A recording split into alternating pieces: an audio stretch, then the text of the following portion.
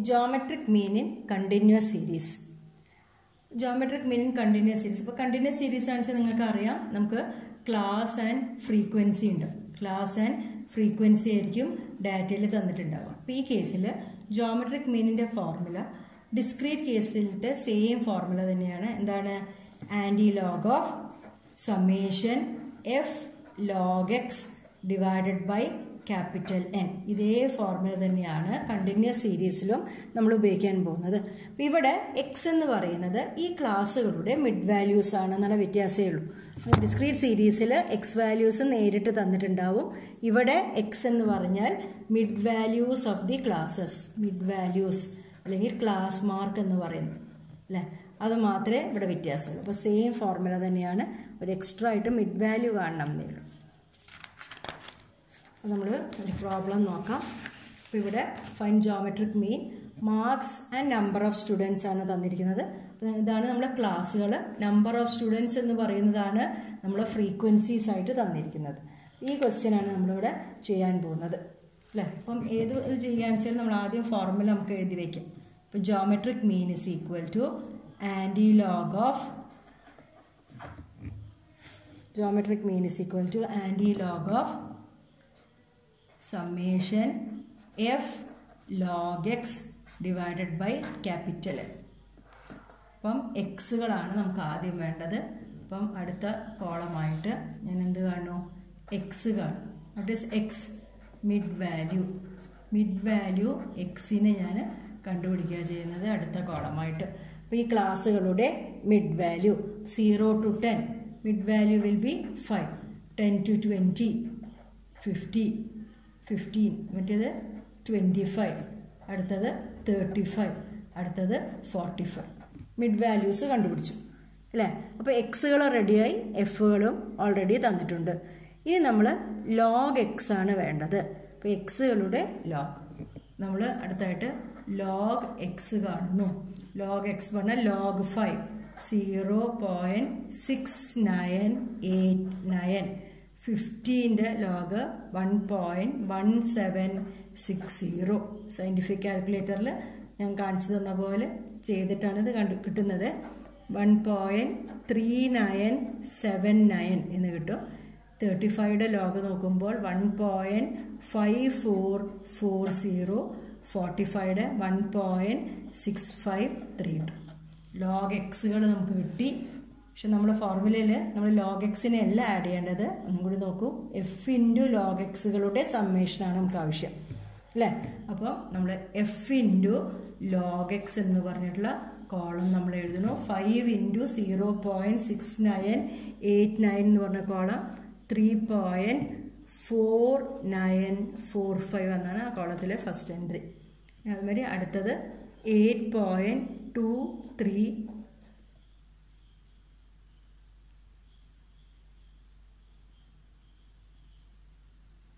2 എന്നുള്ള വാല്യൂ ആണ്.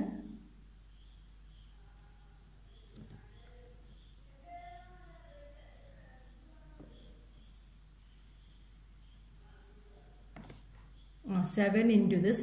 പിന്നെ 15 ഇൻറ്റു അടുത്ത ചെയ്യുമ്പോൾ 20.9685. പിന്നെ 25 ഇൻറ്റു ഫ്രീക്വൻസി ആയിട്ടാണ് കേട്ടോ മൾട്ടിപ്ലൈ ആണ്. 25 ഇൻറ്റു 1.5440.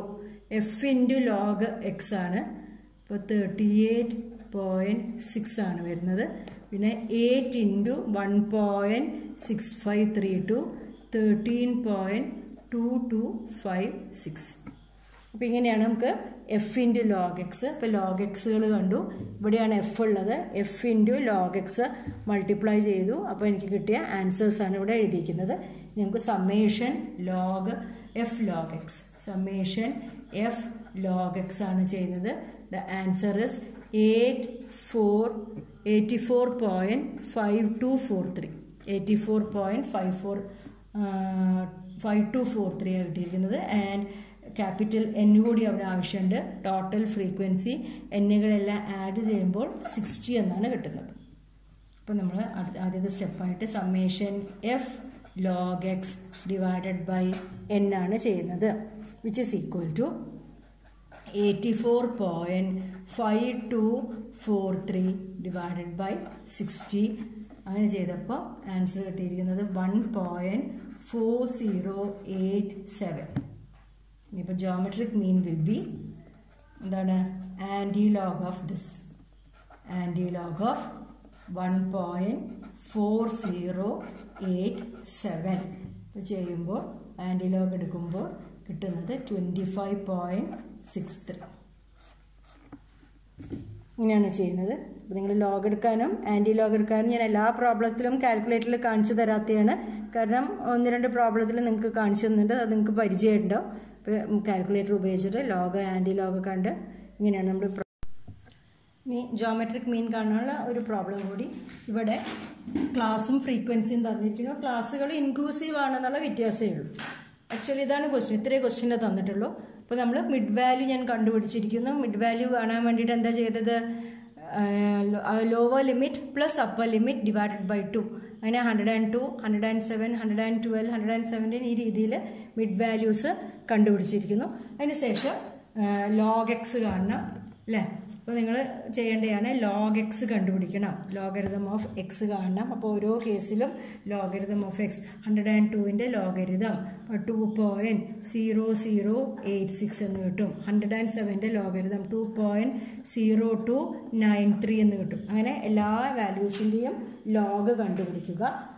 പക്ഷേ നമ്മുടെ കാൽക്കുലേഷനിൽ നമുക്ക് ലോഗ് മാത്രം പോരാ, ലോഗ് എക്സ് പോരാ. നമ്മൾ എഫ് ഇൻറ്റു ഇവിടെ ഫ്രീക്വൻസി തന്നിരിക്കുന്നു, എഫ് തന്നിരിക്കുന്നു. അപ്പോൾ നമ്മൾ എന്ത് ചെയ്യണം? എഫ് ഇൻറ്റു ലോഗ് എക്സ് എന്ന് പറഞ്ഞ കോളം നിങ്ങൾ ഓരോന്നിനും log X, F into log X എന്ന് പറഞ്ഞ കോളം കാൽക്കുലേറ്റ് ചെയ്യണം. എന്നിട്ട് അവരുടെ സമ്മാണ് നമുക്ക് ആവശ്യം. Summation F log X. Geometric മീനിൻ്റെ ഫോർമുല എഴുതുക. ആൻറ്റി ലോഗ് ഓഫ്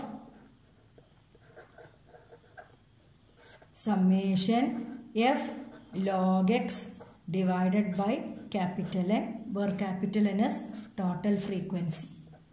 അപ്പം ഈ പ്രോബ്ലം നിങ്ങൾ ഒറ്റയ്ക്കൊന്ന് ട്രൈ ചെയ്ത് നോക്കണം.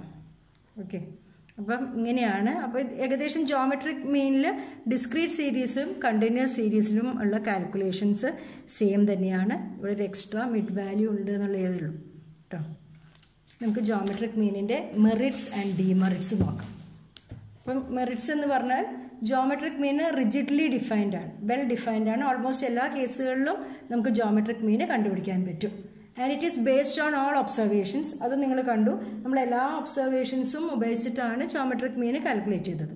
And it is capable of further mathematical treatment എന്ന് പറഞ്ഞാൽ നേരത്തെ നമ്മൾ കമ്പൈൻഡ് അരിത്തമാറ്റിക് മീൻ കണ്ട പോലെ നമുക്ക് പഠിക്കേണ്ട ആവശ്യമില്ല. എന്നാലും ഇവിടെ കമ്പൈൻഡ് ജോമെട്രിക് മീനും കാണാൻ പറ്റും. ആക്ച്വലി 3 മാത്തമാറ്റിക്കൽ ആവറേജുകളിലും കമ്പൈൻഡ് മീൻ കണ്ടുപിടിക്കാൻ പറ്റും. ഓക്കെ, അപ്പം അത് ജോമെട്രിക് മീന് ഒരു മാത്തമാറ്റിക്കൽ ആവറേജ് ആണ്. അപ്പം നമുക്ക് എന്ത് കണ്ടുപിടിക്കാൻ പറ്റാം?